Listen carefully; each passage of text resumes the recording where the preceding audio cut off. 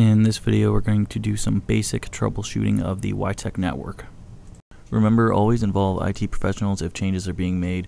The wiTECH Premium Help Desk is always there to offer support for network troubleshooting at 1-888-WiTECH1, so do not attempt to modify any equipment without consulting one of those resources first.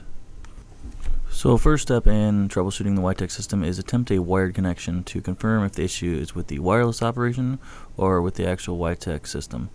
This is done by connecting your PC that is running the wiTECH diagnostic application directly to the WAG using an Ethernet connection. Once you have completed this, connect a micropod to your PC using a USB cable, and then go ahead and attempt to perform online diagnostics.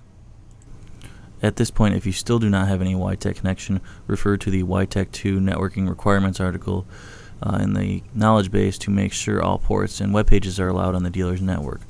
Also confirm that streaming online media such as YouTube, Pandora, or Skype are not being used, as these applications can hog the network's bandwidth.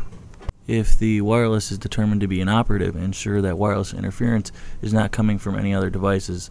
Some of the devices that may cause interference on the 2.4 GHz range include Bluetooth phones and headsets, 2.4 GHz cordless phones, motion detectors or alarm systems, rogue access points, microwaves, wireless overhead doors, wireless security cameras, failing fluorescent light ballasts, diesel engines, arc welders, oil burning furnaces, and even some wireless Hunter tire alignment systems such as the Model P411 with wireless capabilities.